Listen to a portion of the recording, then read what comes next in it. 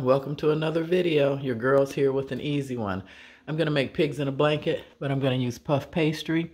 This is actually skinless Polish kielbasa. This is better than everything bagel seasoning. And you don't have to take everything up in that. Pretty much sausage. And these are pre-cut, so you need an egg wash to seal these. Here where you can see it. Probably would have been better. And pull some flour the board. Places I'm going to try and mend the wash on it and pinch these. And come back and slice them in half. So what I'm going to do now is and then I'm going to sprinkle just for there they are on the top rack, 400 degrees. Unfortunately I've eaten about. Please like, subscribe, and share.